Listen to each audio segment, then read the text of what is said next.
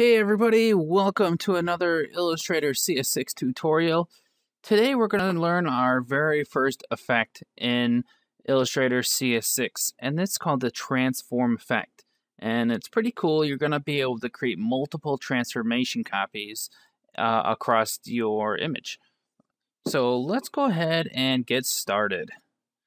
Go ahead and make an image and select it.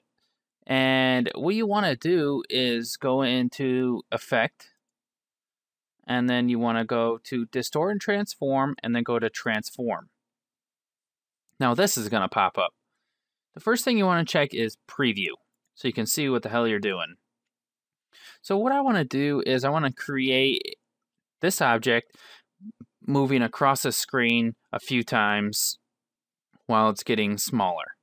So what I'm going to do is I'm going to make the scale smaller. I'm going to go 75 and 75, and it made it smaller. This outside blue is your old image. And then what I want to do is move this to the right. And I found that 220 pixels is good for moving this object that I made.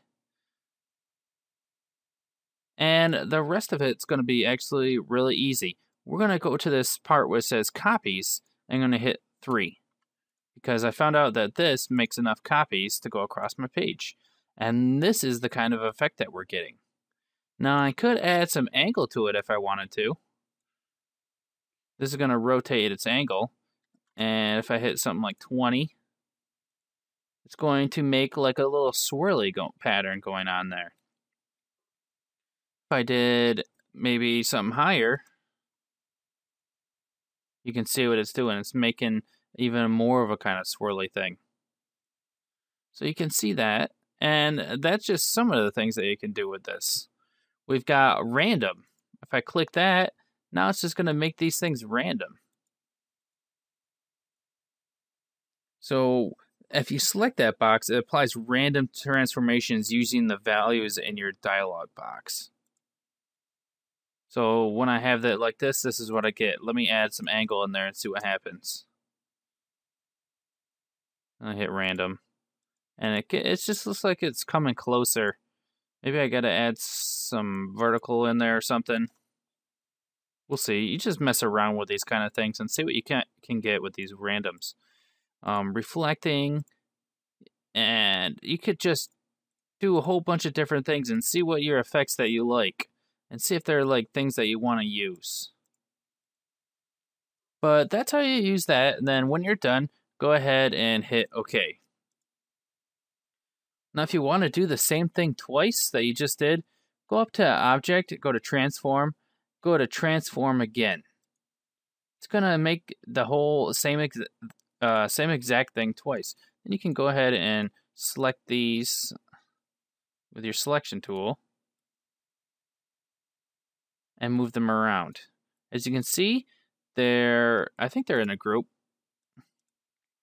No, they're just all one path, which is kind of cool, but it's an effect. You can't actually, I can't seem to be able to manipulate these points. Let's see if we can with a direct selection tool. No, cannot. See? So if I go ahead and move this, it's going to move like that. If I'm unable to actually move the actual points, just so you know. And then that's pretty much it for this tool. It's pretty handy, and you can create multiple iterations of your object on here. And you can do like create multiple patterns. If you're trying to create multiple objects across the whole entire screen, this would be a quick way to do it. And then when you're moving things, you only have to move the first object, and it's a lot easier. It's a whole lot easier than duplicating and copying things all the time, and then it's just faster. So thanks a lot for watching the tutorial. You learned your very first effect, which is the transform effect. It's a pretty basic effect, but it has its uses, and it's pretty handy. If you liked the video, go ahead and give a thumbs up. Be sure to subscribe if you haven't yet. And leave some comments if you have any suggestions for any tutorials that you want to that you want me to make. So thanks a lot for watching, everybody. Everybody, have a good day.